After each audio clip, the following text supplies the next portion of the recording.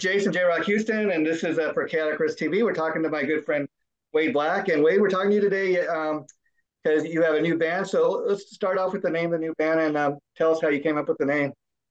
Of course, the band is Astronomica, as we've so titled it. Of course, coming up on almost 25 years of Crimson Glory.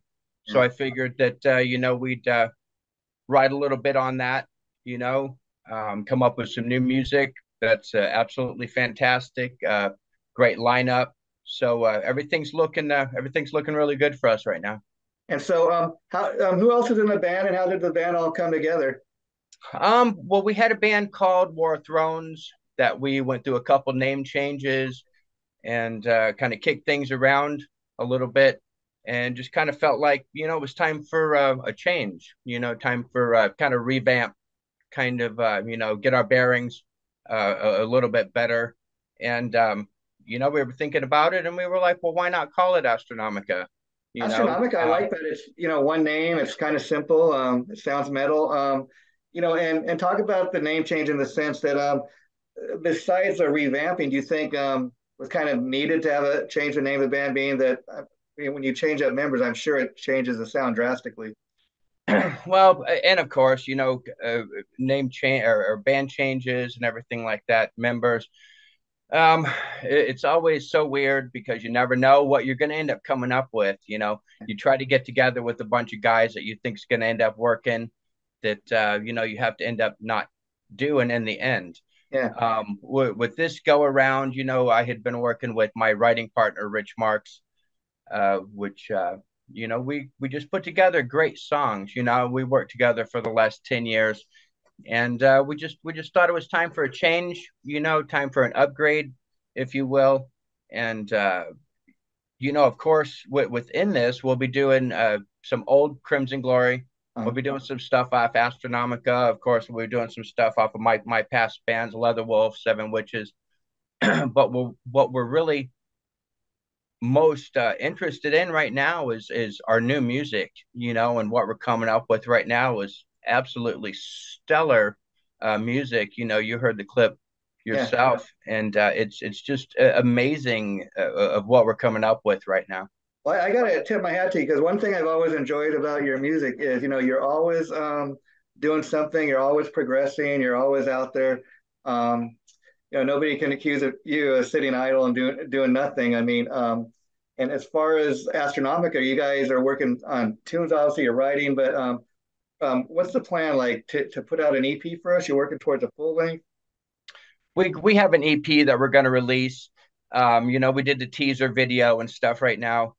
We've got full songs that we'll release a little bit of teasers and stuff like that. But we've got a full album of 11 songs that are just killer, just melodic, hooky chorus. I mean, everything that you're looking for within a metal song or whatever. We've got you taken care of for sure. I mean, everybody's got their own definition of what metal is. I mean, you may laugh when I say this, but I mean, I remember, back in the '80s, like people used to refer to Bon Jovi as metal simply because, he had long hair. That band was never metal. Yeah, yeah, Um, yeah, with yeah. with Whatever. within how we grew up, Yeah. I mean, Exodus and Anthrax and bands like that, we're You said metal. Crimson Glory, you come from, Leatherwood. So I think in terms of you, people know what your brand of metal is. Right. I'm like a American power metal, but I've been over to Europe so much that I kind of think that it's kind of like get that like Euro spin on Yeah. it. At this particular time, though, I think honestly, to not toot our own horn or whatever, I honestly think that we're coming up with some of the best stuff that I've ever written. And I know people say that all the time. Oh Yeah, my yeah. God, my band, my new stuff's so good, my new stuff's so good. But honestly, Astronomica and what we're about ready to come up with is absolutely fantastic, and people are really gonna dig it.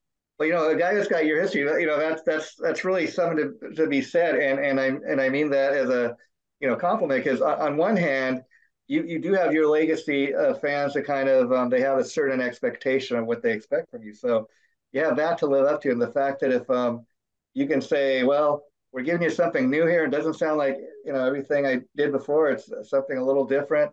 I think they're going to like that. Right. Think so. Everybody wants, for me, if I do anything of this nature or this style of music, that of course they want it to sound like Astronomica. And This record's 23 years old. Come on, kids. Everybody loves nostalgia. Everybody seems to be the going trend right now. Nostalgia bands coming back together and replacing members and coming back out and stuff. And I'm all for that. I am. I love that music. I love Crimson Glory. I love Leatherwolf. I love every single band that I've ever been involved with and stuff. These are my stepping stones and my workshops to get to where I am today. and what So I love is I'm you don't hide that. You don't shy away from it and say, oh, hey, leave me alone. I don't want to hear about Leatherwood. I don't want to hear about that's my not even close. These are parts of my life, and these are parts of the growing that I went through to get to where I am to today. I'm so humbled and I'm so grateful to still be here and still be relevant and still be talking with you right now. I mean, you talk about those past bands like Crimson Glory and Leatherwood. I mean, you definitely weren't, the original singer, but you brought something to the band, and whoever comes after, they're adding to the story, and the fact that like Leatherwood is still carrying on, as you say, with new members, but I like the fact that you wave the flag, so to speak, for those past bands, and you're saying, you dug what I did before, check this out. This is what I'm doing now. Right, right. You have to give past nods to those bands. You're talking about two of the most progressive bands that were out there, Crimson Glory and Leatherwolf. I mean, who else can say that they sang for those two bands? You Yeah. know, and the records that we came out with were both stellar. Both chart topping in Europe as well. So all I can say is hats off to those guys, the guys in Leatherwolf and stuff. Great job on the new record. I just talked with Jeff Gayer the other day, and what a great record. To whatever else that John Drenning and Crimson Glory have going on and stuff, I wish them all of the best of luck in the entire world. I have nothing but love for all of those guys because they got me to where I am today.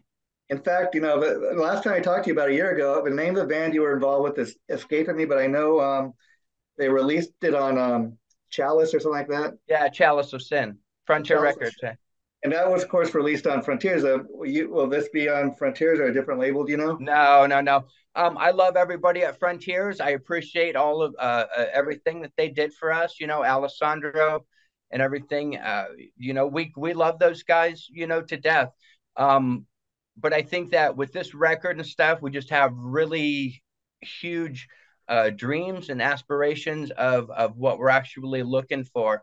I actually want the fairy tale. I just don't want a little bit of it. I want to do the whole thing. You know.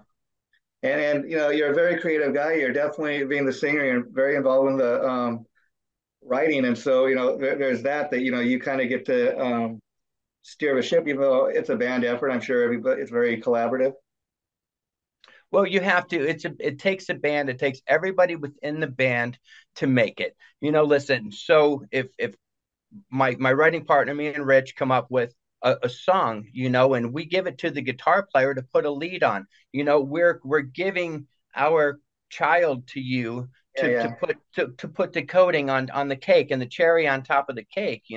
It's ours, but we're sharing it with you to make it better because it takes everybody within the band in order to make it. That's why a lot of bands don't stay together, period. Yeah. And I you can, did this, I did that. He took my candy, he stole that. Sweet and sour candy, and it's just, it's. But and anyway, it kind of makes you think for a minute. Could you imagine if you were the guy writing the songs and another guy comes in and sings these songs? They're still your songs in a way, but they'd be different, very different sounding songs. I mean, I heard Dave Mustaine talking in an interview once when he was forming Megadeth. Initial concept was he wanted to bring in another singer, but it got to the point after auditioning a number of singers that what, nobody's going to sing these songs the way I hear them in my head. I'll say this to you right now. So within our band, my writing partner Rich Marks was the bass player. Wow. We were looking for a guitar player for so long, and nobody could come in and actually do what he wanted them to do on guitar. So Yeah. I said, well, why don't you switch to guitar? Yeah. Which he did. He plays like George Lynch, amazing guitar player, amazing bass player, amazing, a lot of things. But it's funny. because so now he's on guitar, and now we've hired another bass player that will do announcements here coming up soon that that are going on. But it's just funny that how you end up working it. Yeah, and I think that when you have a guy like that in the band, not only involved in the writing, but he can play bass, he can play guitar, maybe do more than one instrument. When you go in to record the stuff, it gives him a better understanding of what everybody else in the band is doing, maybe as opposed if he was just the bass player. I do agree because you take on that creative influence of as you're writing the song, as you're writing it and stuff, you're thinking about where the verse is, where is your bridge, where's the chorus going to be. You're thinking of this as you're writing it and stuff. So it's not like such a clusterfuck when you get together to try to record it or try to get an idea, a permanent idea together. So Yeah. it just makes it easier.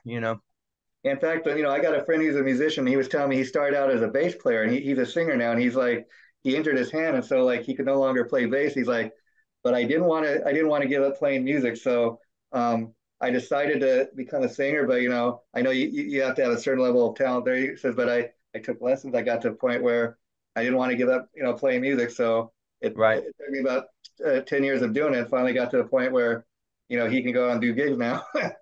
Amen. Amen. It all depends on your drive, man. It all depends on what you want to try to do.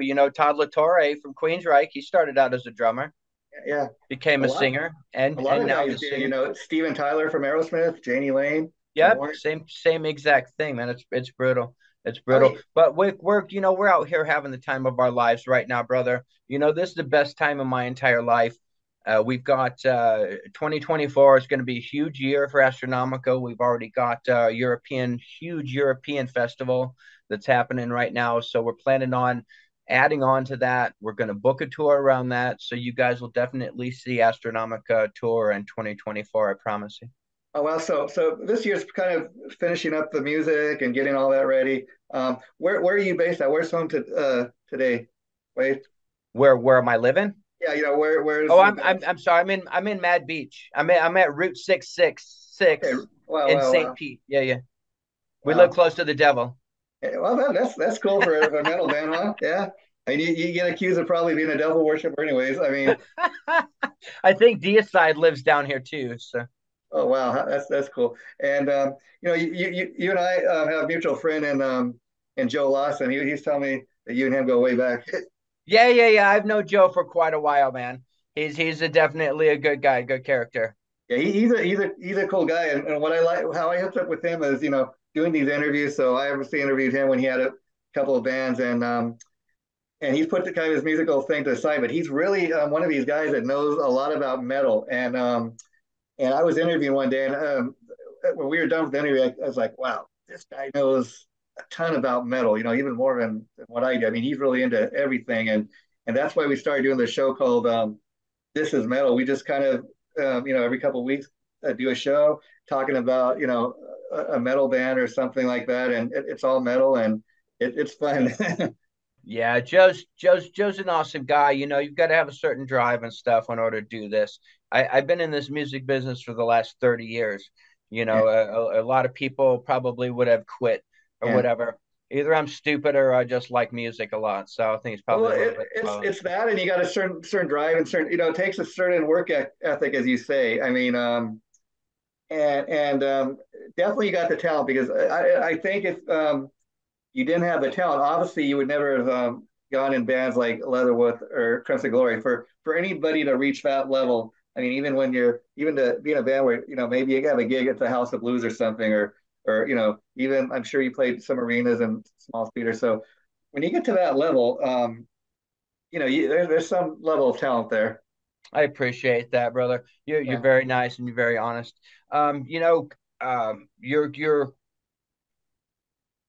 You create what you're given. yeah, Yeah, I mean, some people don't have a lot of range. Look at that singer from the Cult. He doesn't yeah. have a lot of range or whatever, but look at what he does with his voice. It's absolutely incredible. And You even know, even even look at him. Like, I mean, I can't remember the last time a Cole put out a new CD, but you know what?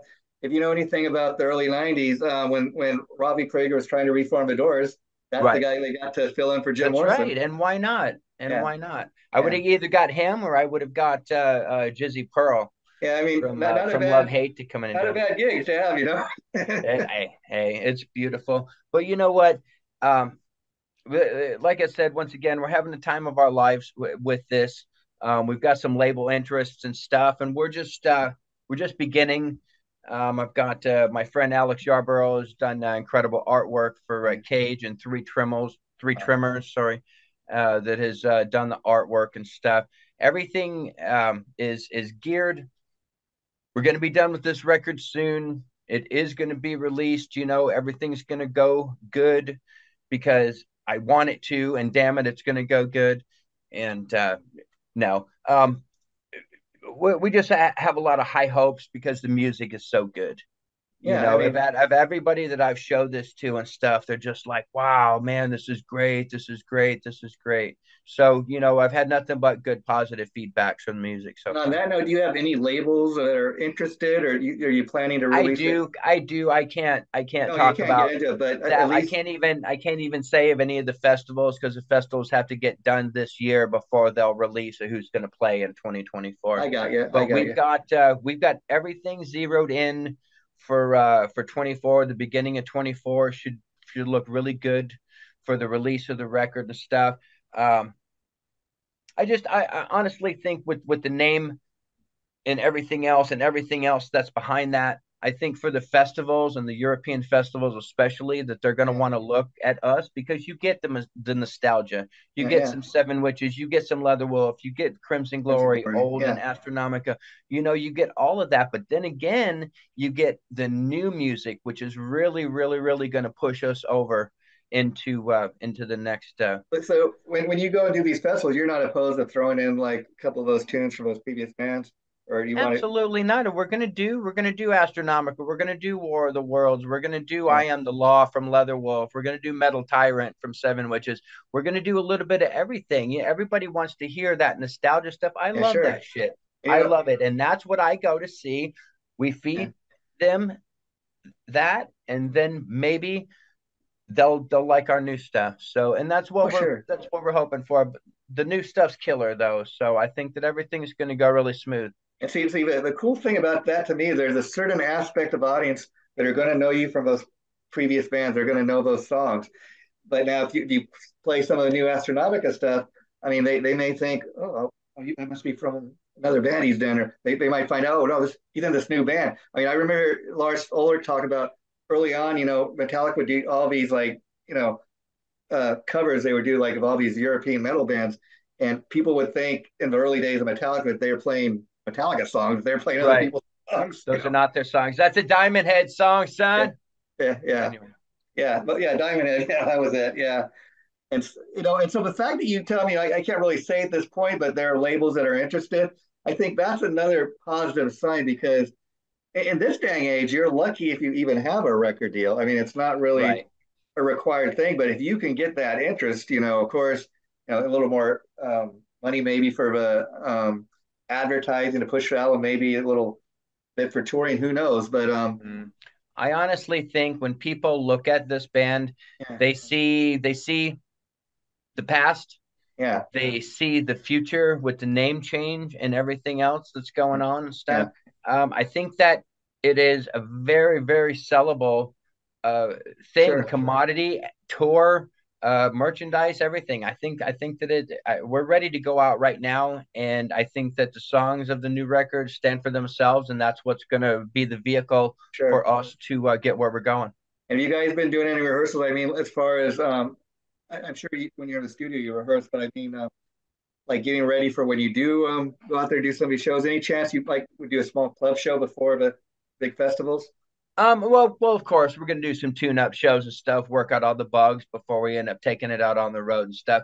But that's what we're trying to do in rehearsals right now. So we're trying to pull it out, shake the dust off of it a little bit, and the songs sound just like the record when we play them live. So We're it's here to not. support you, whatever you do. So you're welcome back here anytime once the songs start dropping. And I just want to say we always love what you do because you're always progressing, you're always pushing ahead. You're not one of those guys that is hung up on the past and like, oh man, just give up. Absolutely. You know what? I'm just driven. Like I said, I am so very blessed to be where I am right now today. and to be still relevant within the music scene Yeah. and stuff like that. But I'm saying what we're going to come out with next is really, really, really going to be the standard of what we've done to date, and it's Yeah. really going to turn a lot of heads, and I'm really super proud of it. Excuse me for saying this, but I dare say that you're the Frank Sinatra of metal in the sense that I love the fact that you're doing it your way. I mean, you could probably maybe just say I'll look for to join it, some established band, but you're sticking to what you want to do. You're steering your own ship. I appreciate that. I like that Frank Sinatra thing. Well, you know what? I have no other bands to get into because fucking Mark Lopes just took my gig in Metal Church, and Wow, Ronnie Monroe just took my gig in Vicious Rumors. wow, So there goes the two bands that I wanted to be in. So I yeah, yeah. I might as well start Astronomica and do it myself. Yeah, yeah, Metal Church. I love what they do, but one thing about Metal Church, I think like they've had a problem, like being more successful than what they've been is because constantly changing, singers for one reason or another. I mean, It gets a little tedious, yeah, but I think that what they're going to come out with Mr. Mark Lopes, my good yeah, friend, is sure. going to be so stellar that you guys are going to piss yourself. And of course you can't blame them for changing singers this time. I mean, who saw what was going to happen with the tragedy with Mike Howe? I mean, Tragedy. everybody was like, wow, did not see that one coming.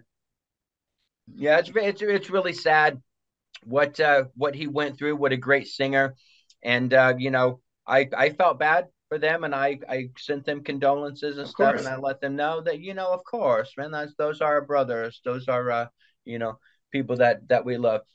But I do expect really good things. Mark Lopes and Ronnie Monroe, two of my very good friends Yeah. out In there. fact, And we'll always bring the metal, brother. We are metal road warriors, man. Nobody does it like we do, man. that's right. And, Nobody. and in fact, speaking of Metal Church, I was in the process of set up an interview with the drummer, Sted Holland, and he was all for it. But then he told me we're going to have to we're going to have to reschedule for another time because he goes, the new singer just kind of went out there a couple weekends ago and did an interview without, checking with the manager first. And they're like, Ah, we I don't want love it. anybody else doing interviews until the album comes out. Isn't that so? That's so funny.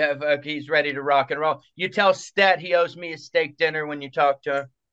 I will do that. Yeah, hopefully you'll see the video. And then what I want to ask you as far as the recording, is everybody like in the same studio, or do you have your own home studios where you record? My writing partner Rich and my guitar player within Astronomica has his studio at his house. I have my own vocal booth and everything right here, so we record all the vocals here. So it's contained within two different locations. Oh, wow. Well, Wade, as usual, I love talking to you. So let's keep in touch and do this again. I'm serious. As you start dropping more songs, um, I'll reach out to you again and we'll do it. And once the album, of course, comes out or you do start doing those festivals, let me know and we'll do everything we can to promote Astronomica. Man, I really appreciate it. It's funny because we came up with this song and it's called I'm Wade Black Bitch, and we say that we'll stamp you with the WB so you can brag that you knew me. I like that. WB. We're not talking Warner Brothers. Way Nope. black. Okay, my friend, you take care. The Thank you, interview we brother. just did is going to go probably about a week. I'll let you know once it goes up. Okay. Thank you. Hey, take care. Bye bye. See you soon, Meadow.